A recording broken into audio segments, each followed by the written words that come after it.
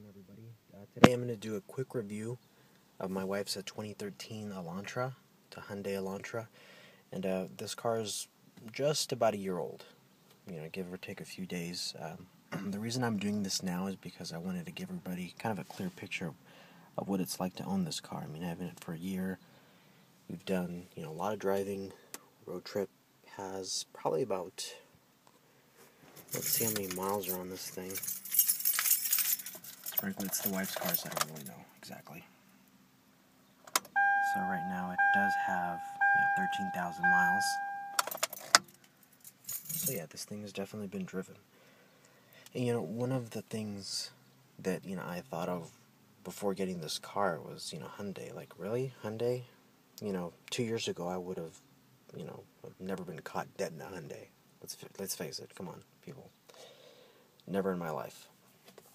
But we looked at this car. My wife really liked the styling, so we decided to give it a shot. And went to look at it, sat in it, drove it. She fell in love with it. So here I am today. Quality is actually quite good. I mean, everything is just really well put together. There's not there's not really any pieces that just kind of rattle when you're on the road. Everything's good. Ride quality is good. A little on the soft side, but it's actually, quite nice. It does have a 4-cylinder, 1.8, 148 horsepower. Definitely not going to win any drag races in this car, but, it does get, on average, probably about 35 to 38 mpg on the highway. This is my wife's car. She does probably about 90% city, so she's getting probably, high 20s, which isn't bad. Last year we took a road trip from California to Colorado, and we got actually, it's about 1,000 miles. We got really good mileage. Got about 41 mpg, which was great. We spent $200, less than $200. Both ways, so yeah, did really well. One of the things that I don't like, there's actually, there's a few, there's not that many of them, they're not really anything major, they're not a deal breaker. And one of those is the radio. Now the radio is nice, it does have Bluetooth, it plays MP3s, XM radio, but the design of it is really weird. It relies just on this one to navigate. Now, if you're looking to buy a new Elantra, as of, May,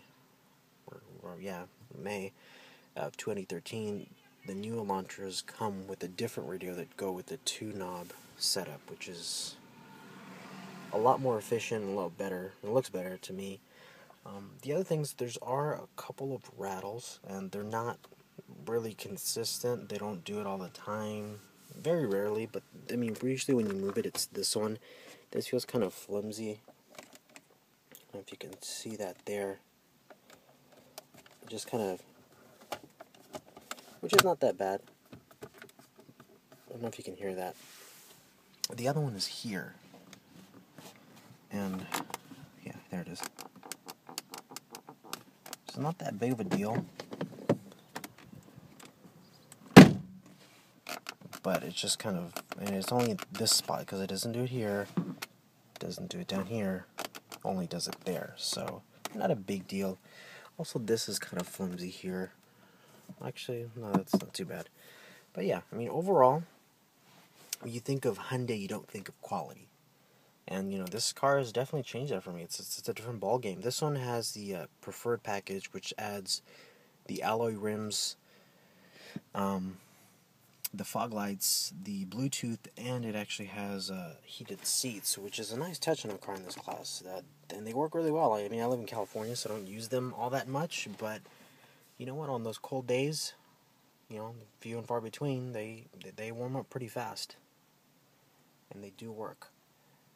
One of the things that is the aesthetic design, this kind of fluidic sculpture, it's actually really cool. I just kind of like the way everything kind of flows and kind of cascades here at the center stack. It's really nice. I mean, to me, it's cool. You always feel like you're kind of sitting kind of like a little bit forward. It's kind of hard to explain, but you know, I've never, or actually, just the way the center stack kind of goes back. It's a nice aesthetic. It's pretty cool. It makes you feel like you're in kind of like in a cockpit. You know, and it's a roomy car. It's you know, I'm 5'8", about 250 pounds, and this is with the seat way back, and you know, I have room to move. You know, I can rest my foot there, and you know, it's stretching all the way. So I definitely don't drive it with the seat all the way back. So if you're tall, you know, you wouldn't have a problem with this. But yeah, it's a roomy car.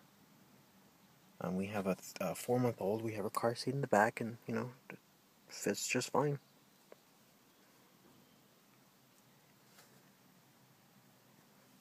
So yeah, all in all, I mean, I would definitely recommend this car. I mean, I've sat in the new Corollas, I've sat in the new Civics, and the new Sentras, and the new Dart. You know, I've sat in a lot of cars, and I can definitely tell you this is on par, better than a lot of them. I mean, I would definitely encourage you to take a look at Hyundai. I mean, it's a different ballgame now, people. It really is. I mean, take this from a guy who would not be caught dead in a Hyundai 2 years ago. And now I own two, so, yep. And hopefully I'll be doing a same type of review with my 2013 Accent pretty soon, so be on the lookout for that. But yeah, I mean, if anybody has any questions, just, you know, message me, comment. I'm very happy with this car so far.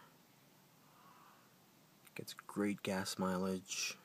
It's been, so far, very reliable over a year. I mean, we've taken it everywhere. I mean, this was, for a while, this was, you know, our only form of transportation, so it's definitely seen its, you know, a lot of miles. And then another thing I want to comment on real quick is it does have the soft touch dash, which is very nice. Very roomy. So yeah. Thanks for watching, guys.